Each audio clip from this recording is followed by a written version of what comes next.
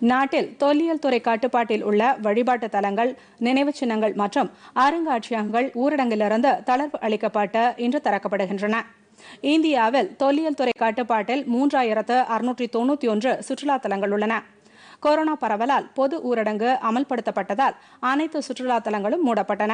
இதன் பின்னர் ஊரடங்கில் படிப்படியாக தளர்வுகள் அறிவிக்கப்பட்டதால் 2 மாத இடைவெளிக்கு பிறகு கடந்த மாதம் 820 சுற்றுலா தலங்கள் திறக்கப்பட்டன. இந்நிலையில் பொது ஊரடங்கில் 6ஆம் கட்டமாக மேலும் சில தளர்வுகள் அறிவிக்கப்பட்டன. இதனால் நோய் கட்டுப்பாட்டு மண்டலங்களுக்குள் வராத சுற்றுலா தலங்கள் மற்றும் நினைவு சின்னங்கள் இன்று முதல் திறக்கப்படுகின்றன.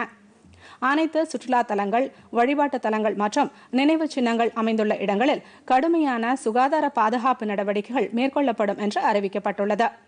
நுழைவு வாயிலில் உடல் வெப்ப பரிசோதனை, கைகளை தூய்மைப்படுத்த சானிடைசர் போன்றவை வைக்கப்பட்டு நோய் தொற்று அறிகுறி இல்லாத நபர்கள் மட்டுமே அனுமதிக்கப்படுவார்கள்.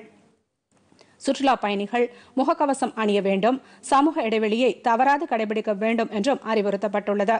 இதனிடையே ஆக்ரா நகரத்தில் கொரோனா பரவலின் வேகம் இன்னும் குறையாததால் தாஜ்மஹால், ஆக்ரா கோட்டை மற்றும் அக்பர் தூண் போன்ற நினைவுச் சின்னங்கள் இன்று திறக்கப்பட மாட்டாது என்று அறிவிக்கப்பட்டுள்ளது.